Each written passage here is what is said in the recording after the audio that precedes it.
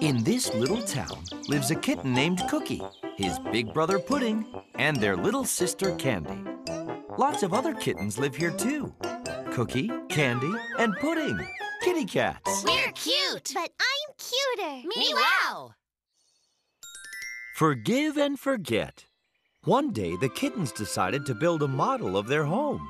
Candy drew a pretty diagram of the house. Kittens, that's a wonderful idea. I can sew little doll versions of the family, and they can live in the little model house. So awesome! Meow, meow, meow, meow.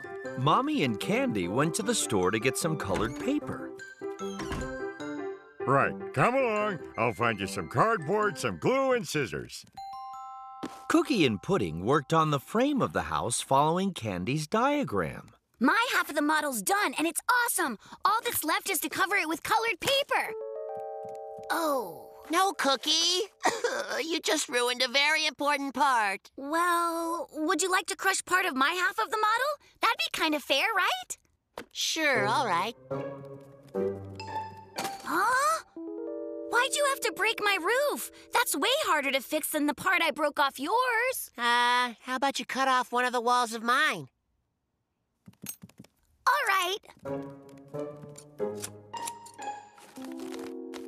Oops. All right. Now, do I get to destroy your half of the house model? No.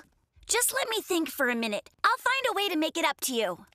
Cookie offered Pudding his favorite, tomato juice.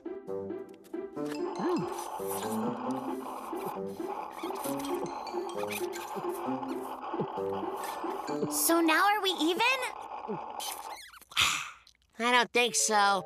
I don't really like tomato juice. I like apple juice much better. Then I gave up my juice for nothing at all? Well, do you think we'd be even if I gave you my candy? Ah, it's a deal. I like candy very much. Let's go finish the house. Just wait a minute. Your half of the model is still fine, and plus, you got the candy. My house half is just rubble. All I got was that juice I don't even like the flavor of. No fair.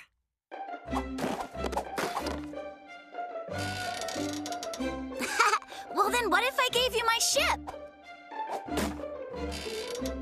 But my ship's really awesome. It's way cooler than half of a model. What if I trade my magnifying glass to you? But wait, I love my magnifying glass so much. I could give you something besides that, or do something for you instead. Cookie and Pudding tried making it up to each other by giving gifts and doing nice things.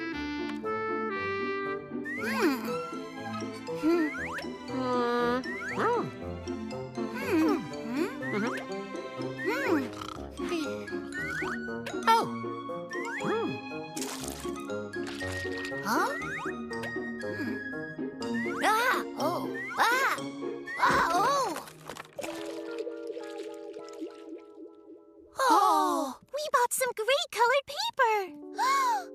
Why'd you splash paint on my drawing of the house? I worked really hard making that.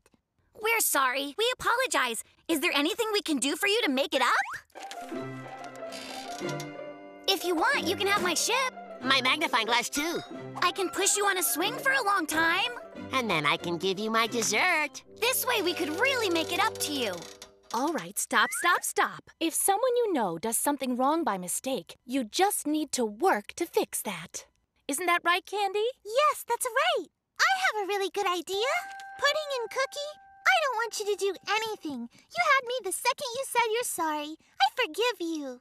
Oh, wow, that was simple. Pudding, I absolutely forgive you. I absolutely forgive you too, Cookie. Well done. We'll work up a nice new diagram and build another house. So awesome! Meow, meow, meow, meow.